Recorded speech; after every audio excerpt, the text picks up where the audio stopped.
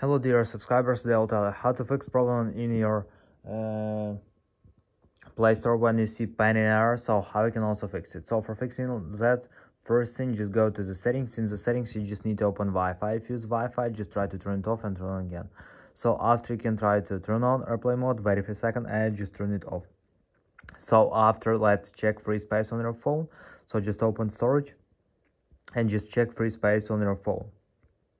So after, you can try to restart your phone, so just tap on power button and wait until you will see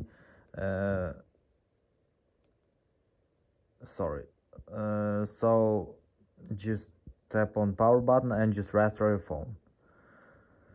So thanks for watching, have a nice day, goodbye.